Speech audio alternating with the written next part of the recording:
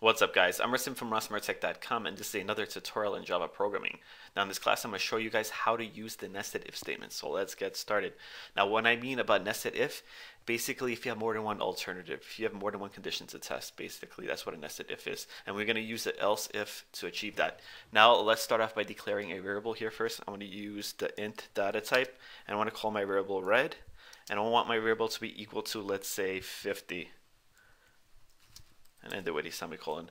Now let's start an if statement here. We're going to type in if, hit space, open and close parentheses, hit space, open curly brace, hit enter. If you're using Eclipse, it'll automatically add the closing curly brace. If not, you got to add this closing curly brace yourself. So this is a structure of a if statement here. Now let's test for conditions. Let's test whether or not red is, let's say, greater than or equal to 90.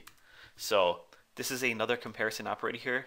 I'm going to talk more about comparison operators. I'm going to show you all of them and how to use them in another video. But this is basically going to test whether or not red is greater than or equal to 90. So if it's greater than or equal to 90, we're going to type something out on the screen in between this open and closed curly brace here. So let's type out a system dot out dot print ln open and close parentheses and then do a semicolon. Now let's add a message for the user here. We got to use a set of double quotes for that, and between the set of double quotes we're going to type in A. So basically, as you can see, this is like a grade. So if our number is 90, it's an, if our number is greater than or equal to 90, then it's an A. So we're going to add another one here.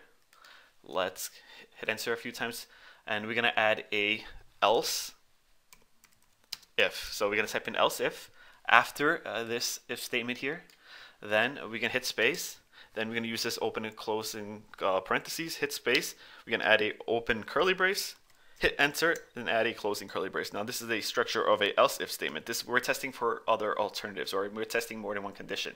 So here we're going to test whether or not red is greater than, we'll use the greater than symbol again, or equal to, let's say, 75. So we're going to say if red is greater than, let's make this an 80. It's greater than or equal to 80, then we're going to print out something here in between this open and close curly brace here. And we're going to use another system dot out dot print ln open and close parentheses and then with a semicolon. This time we're going to print out B. So we're going to use a set of double quotes here to do that. We're going to type in B. So here, if red is greater than or equal to 80, then it's going to print out B, right? So let's add another one. And we got to add it after this closing curly brace here. So let's add another else if statement. So we can type in LSE, hit space, we're going to type in if. We're going to use this open and close parentheses again. We're going to hit space. We're going to use this open curly brace, hit enter, and we got to add a closing curly brace if it doesn't already do that for us. So this is another else if statement here.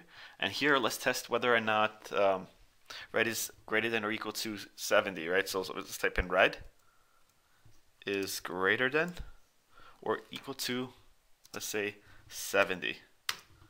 So then if it's greater than or equal to 70, then we're going to type something out, and we're going to use the system dot out dot print ln open and close parentheses and then a semicolon, and we're going to print out let's print out C. So we're going to use a set of double quotes to do that, and we're going to type in capital C. So let's add another else if statement here. Let's add another one after this closing curly brace here. So we're going to type in ELSE, else if, right? Hit space, type in if. This is going to be the last one, and we're going to say if it, we got to use this open and close parentheses, and we got to add this open curly brace, hit enter, add this closing curly brace, and we're going to say basically if red is less than and equal to 60, right? Then we're going to say D. Or I'm sorry, we're going to say greater than or equal to 60, then we're going to type in D. So you're going to use this greater than symbol, and then we're going to type in the S, then we're going to type in the system dot out dot print ln open and close parentheses, and then a semicolon. We're going to print out D, right? So here we're going to print out D. So we're going to use this set of double quotes and type in capital D.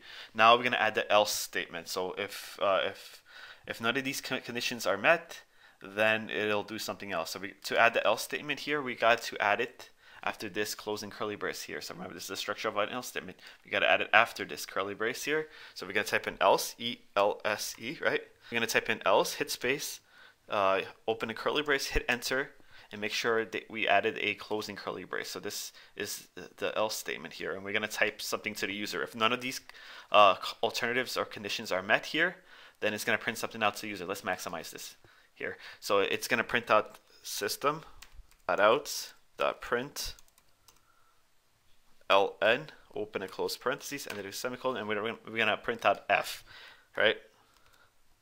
And we use a set of double quotes to do that. We're going to type in F. So basically, let's start from the top here.